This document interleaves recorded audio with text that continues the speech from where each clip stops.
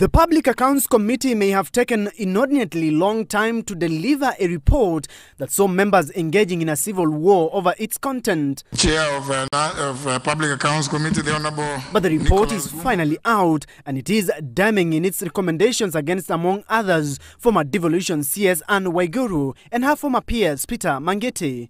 Ms. Anne Waiguru, the former cabinet secretary in the Ministry of Devolution and Planning, be barred from holding public office if found guilty after due process in light of her overall leadership at the ministry.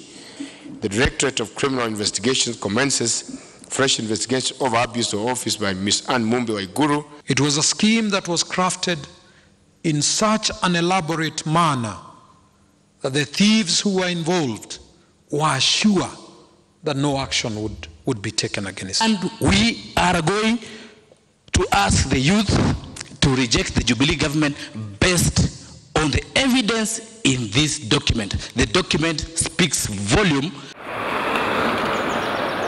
The report directs EACC to audit the lifestyles of senior devolution ministry officials, with DCI required to expeditiously investigate the Ministerial Tender Committee for abetting corruption. Some are even transforming themselves into politicians to come here and play oversight roles over the very same institutions that they have helped to loot. When I hear somebody in the press accusing somebody of talking and speaking a lot of English, yet the other day the same person was protecting the same individual, one wonders who is telling us the truth. Someone who was actively involved in the scheming, in the planning, in the execution of this NYS scandal that has cost Kenyans billions of taxpayers' money is now being cleansed.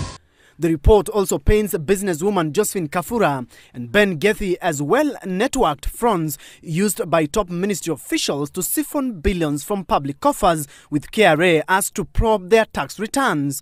However, former CS Anne Waiguru has laughed off the report as recycled allegations. That PAC report is already done its time, and I think we've discussed it many times. It was already there, and I think I shouldn't comment about it. It has absolutely no consequence. Those recommendations have been said before. This is just a tabling on the floor of the House. They are free to air their opinions, but they do not hold any water in law. Public Accounts Committee also recommends further investigations on Central Bank of Kenya boss Patrick Njoroge. DPP Keriako Tobiko directed to review his decision not to charge Aden Harake. Should members of the National Assembly adopt the Public Accounts report on the NYS, then relevant agencies including the Directorate of Criminal Investigation, the Director of Public Prosecutions and the EACC will be required to do their job and bring all the culprits to book. Stephen Leto, Citizen TV, Parliament.